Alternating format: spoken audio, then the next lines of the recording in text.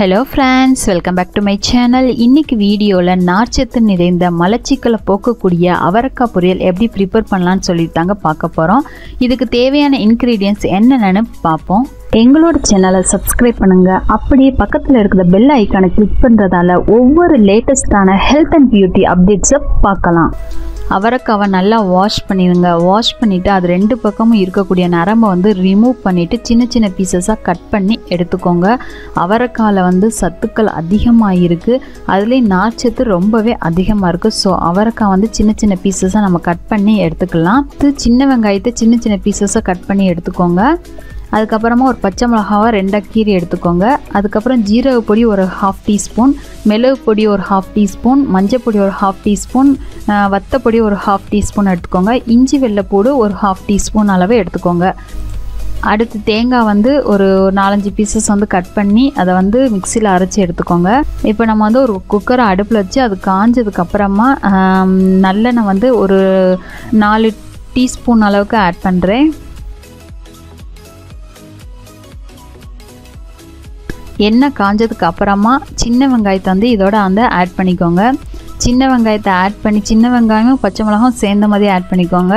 Add பண்ணிவிட்டு கொஞ்சம் நல்லா எண்ணெயில் அதை வேக விடுங்க. அது வெந்ததுக்கு அப்புறமா தான் நம்ம அடுத்த இன்க்ரீடியன்ஸை ஆட் பண்ணணும். ஸோ அதனால் நல்லா வேகட்டும்.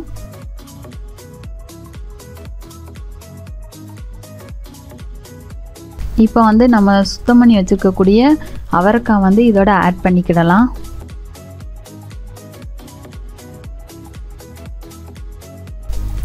இப்போ அது கூடவே நம்ம எடுத்து வச்சுருக்கக்கூடிய மசாலா ஜாமான் எல்லாத்தையும் இதோட ஆட் பண்ணிக்கிடுவோம். இப்போ இதை நல்லா வதக்கி விட்டுக்கோங்க. அந்த அவரைக்காயில் எல்லா மசாலா ஜாமானும் பிடிக்கிற அளவுக்கு நல்லா வதக்கி விட்டுக்கோங்க. அதுக்கப்புறமா நம்ம இதுக்கு தேவையான அளவுக்கு தண்ணி ஆட் பண்ணுவோம். அவரைக்காய் வேகுத அளவுக்கு தண்ணி விட்டால் போதும்.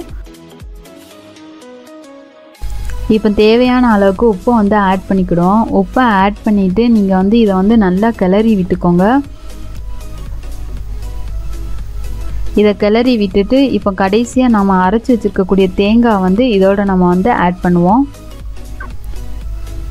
ஓகே, தேங்காவை ஆட் பண்ணிவிட்டு நல்லா கிளறி விட்டுக்கோங்க. கிளறி விட்டுட்டு குக்கரை மூடி ஒரு விசில் வந்தால் போதும், அவரைக்காய் வெந்துடும். ஸோ ஒரு விசிலுக்கு வைப்போம்.